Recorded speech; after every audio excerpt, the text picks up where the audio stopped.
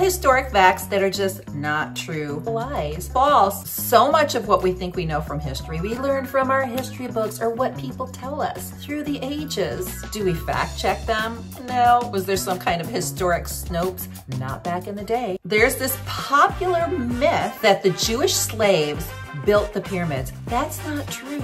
This popular myth stems from comments made by former Prime Minister Menachem Begin when visiting Egypt in 1977. It is just not true. The Jews did not build the pyramids. Now, we think Egyptians may have built them, or giants, or maybe aliens.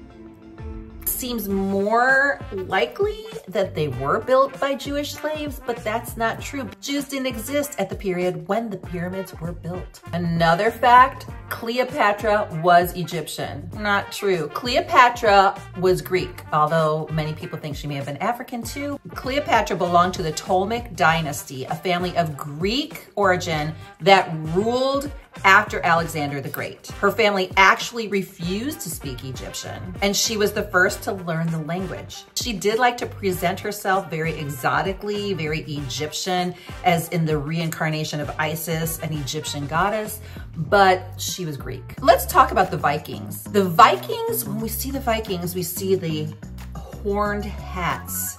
Vikings didn't wear horned hats. In fact, there's archaeological evidence that they did not wear any horned hats. This false, blurry image of these Vikings goes back to 1800s when there was this Swedish artist, Malmström, and he did this imagery of some of Wagner's operas that included costumes with horned helmets.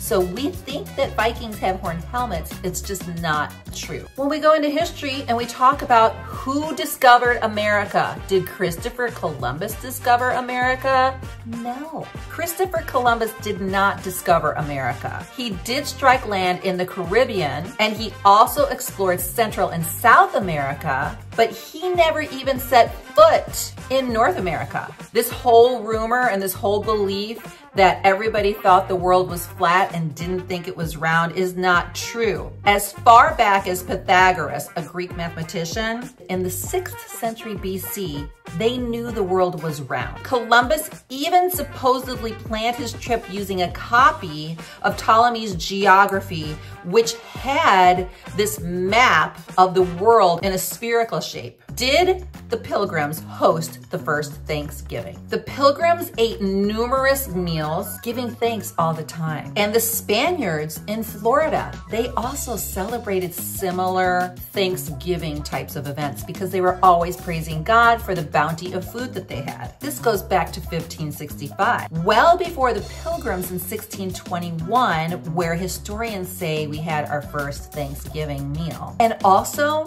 we don't think it was turkey that they were serving. Most likely, the food that they had for the first Thanksgiving was venison. So they had venison, but to have every family in America every year have deer would be quite the feat. So thus, the turkey as the mainstay meat for Thanksgiving. Abraham Lincoln didn't make Thanksgiving a national holiday until 1863, and it was on the last Thursday of every November. But we celebrate Thanksgiving on the third Thursday. President Roosevelt moved the holiday in 1939 to make the period between Thanksgiving and Christmas a little bit longer, which would give people more time to shop for Christmas. Was Napoleon Bonaparte short? How short was Napoleon? He wasn't as short as you think. Back in the day, they say he was 5'2", but today, based on US measurement, he actually was 5'6", which was taller than the average male height of 5'5" at the time. He did have the nickname Le Petit Corporal. Even though we talk about the Napoleon complex, he was a little bit above average height for the French men. Did Paul Revere shout out, "The British are coming, the British are coming"? First off, Paul Revere had to keep the knowledge of the British coming quiet. British troops had already camped out across the Massachusetts countryside, and colonists still considered themselves British. So if you were yelling, the British are coming, that's like everybody. Paul Revere may have said on a need-to-know basis to the people that were sympathetic to his cause, something like the regulars, which was the colonist term for the British soldiers. Did George Washington really have wooden teeth? Washington did have really bad teeth. He had lots of dentures, but his dentures were made of ivory, gold, and lead. Ew, not wood.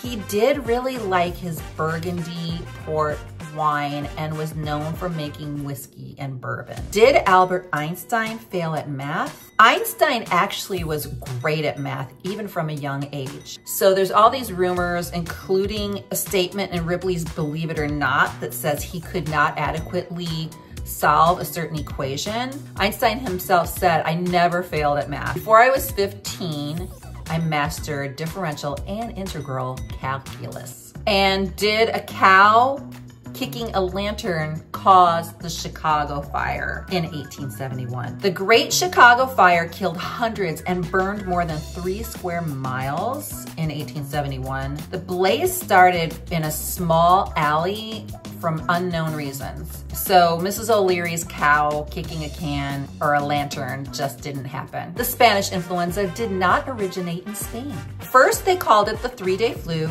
and it killed an estimated 50 million people in 1918, 34 million more than World War I. The rumor was likely started because Spain was hit early and hard with the disease. Even Spain's king had it. Nobody really knows where it started. However, it actually is believed to have started in America on a military base in Haskell County, Kansas. Who invented baseball? Abner Doubleday did not invent baseball. There was a guy named Alexander Cartwright who was the creator of the modern version. He served as the founding father of the Knickerbocker Baseball Club and finalized the diamond shape. He's in the Baseball Hall of Fame too, alongside Doubleday. But Doubleday left no notes, letters, or papers about his role creating baseball. However, it is believed that in 1839, in Cooperstown, New York, perhaps he created it, but there's no real evidence. Many people believe that Adolf Hitler rose to power because he conquered Germany. He was elected into office. No matter what you think, it was an election that got him in. Who was the first man to fly solo across the Atlantic? Who was the first man to fly a fixed-wing aircraft across the Atlantic? Most of us would say Charles Lindbergh, but that is just not true. There were more than 80 people who had made trips before Lindbergh. He did have a very successful long flight to his credit. He was made a hero because of it, but there were flights going back to 1919, even though his flight was in 1927. There you go. So those are just a handful, some fun historical facts that you think are true, but aren't true. Please do subscribe to Hot for History for more fun facts or non-facts about history. Nevertheless, you will learn some history that your history teacher would never dare to teach you, I promise.